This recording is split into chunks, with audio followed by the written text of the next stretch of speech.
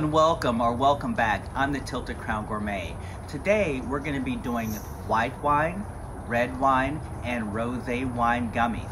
So let's get some prep done and let's get cooking. In a small saucepan, pour in your wine. Sprinkle your gelatin over the wine. Stir the gelatin to dissolve into the wine. The gelatin will cause the wine to thicken up to a slurry-like consistency.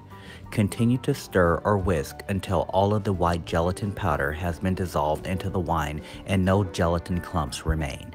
Bring your saucepan to low heat, careful not to let the mixture boil.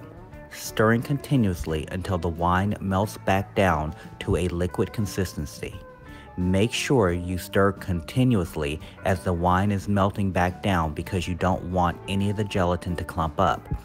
If you find any undissolved gelatin in the wine, use the back of a spoon to press the gelatin clumps against the side of your saucepan to help break it down and dissolve it. Place your gummy molds onto a baking sheet.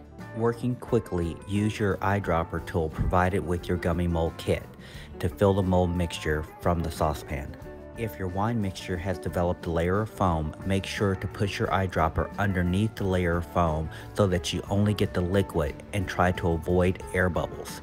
The foam layer is edible, but it's really sticky and can affect the clarity of your gummies. Place the molds briefly into the fridge for approximately 10 to 15 minutes to firm up. Once that time has elapsed, you can remove them from the refrigerator and place them into either a storage container or a serving container. The gummies can be eaten straight from the fridge or left to warm back up to room temperature before eating. This is a quick and easy way to make wine gummies for your next event. Don't forget to like, subscribe, and share.